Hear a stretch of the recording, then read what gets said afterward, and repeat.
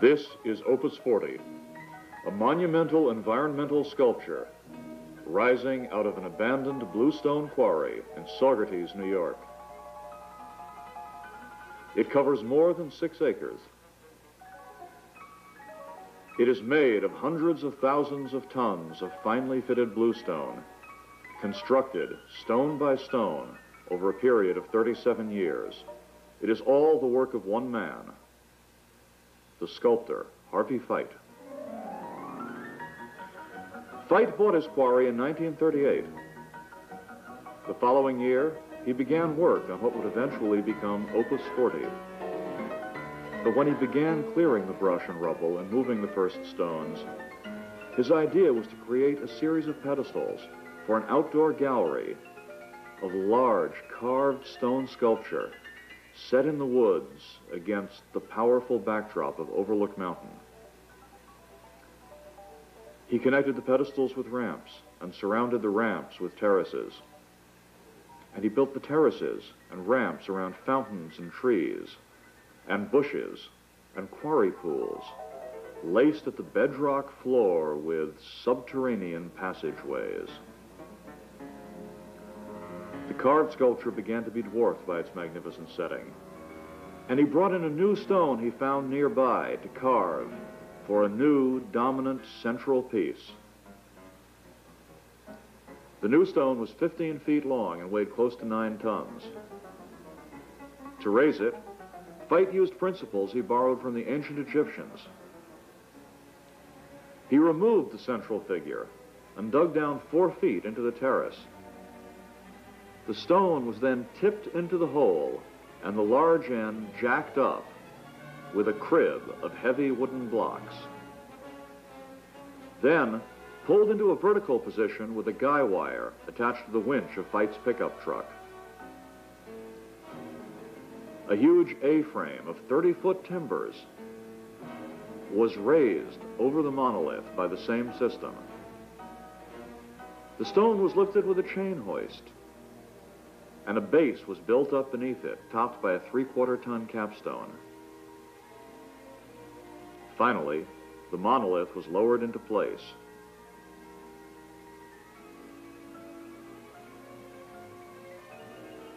The monolith was the turning point in Harvey Fite's concept of his quarry masterpiece. He had once had a plan for carving the new stone, but now he realized that Opus 40 had outgrown its original concept. And so he took the carved sculpture off the quarry and placed the statues around the woods and the lawns and the pools nearby. Opus 40 had emerged in its own right.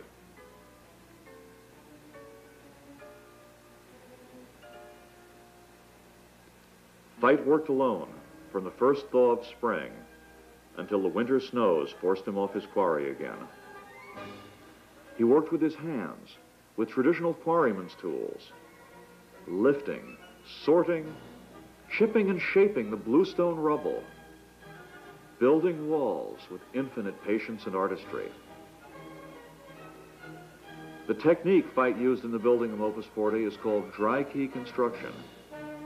It relies upon the careful fitting of stone upon stone and the pressure of the mass for stability. Large stones, called keystones, are placed at intervals throughout the walls. They anchor the construction, supporting and held in place by the smaller stones around them. There is no mortar or cement anywhere in the dry wall construction. As a result, it is not vulnerable to the ravages of frost heaves and erosion. With the proper care and maintenance, Opus 40 could well be standing thousands of years from now.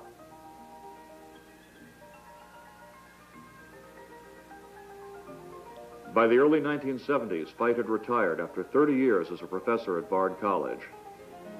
He used his newfound free time to build the Quarryman's Museum on the grounds. The museum houses Fite's collection of folk tools, artifacts, and household implements used by the 19th century quarrymen of this area. He had created Opus 40 upon the legacy of these working people and their tools. and he built his Quarrymen's Museum to honor them.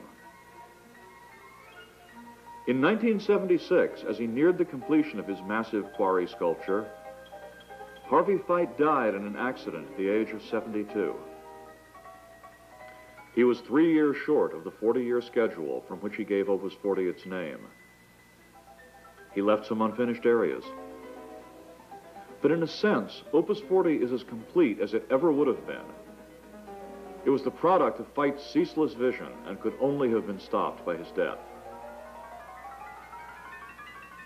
Since then, Opus 40 has received national acclaim. It was featured in a photographic exhibit on earthworks mounted by the Smithsonian's Hirshhorn Museum, and critic Brendan Gill has called it the greatest earthwork I have ever seen. Opus 40 today is operated by a not-for-profit corporation, Opus 40 Incorporated. It is maintained primarily through tax-deductible contributions. $25 or more brings a year's membership in the Friends of Opus 40. Members are welcome throughout the season, free of admission except for sunset concerts, and are thanked at an annual members' reception and concert. Opus 40 is open to the general public between May and October. Visitors should call 914-246-3400 for open day and special events information. Concerts featuring jazz, pop, folk, and classical musicians play to large crowds on summer evenings at Opus 40. Opus 40 is also open to school and other groups by appointment.